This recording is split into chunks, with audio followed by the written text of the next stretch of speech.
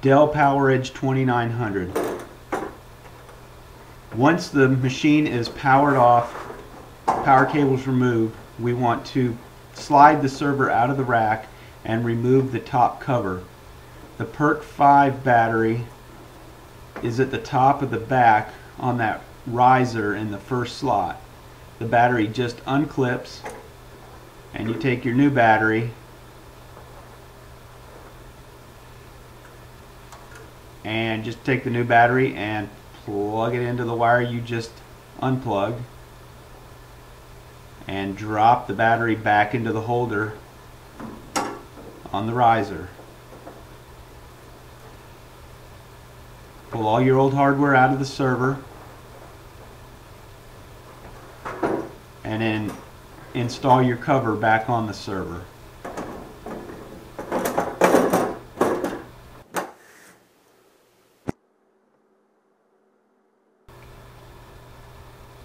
So your server, once it starts booting up, you're going to get a warning saying that the battery's missing, defective, completely discharged. That's okay. It will charge itself. It should go ahead and boot past this part. If it does stop, it's going to ask you if you want to import the foreign config, and you want to choose yes. You do not want to choose NVRAM. Once you hit yes, it will pull the config off of your striped drives, and it will write that drive information for the container onto your RAID controller.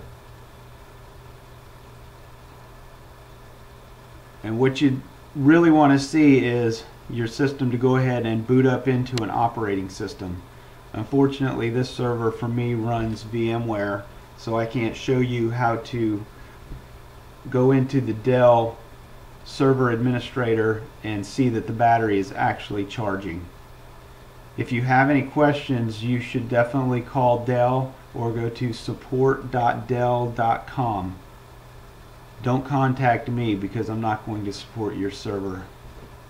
I hope this helps you and makes you feel more comfortable changing out your PERC 5i RAID controller battery. Good luck.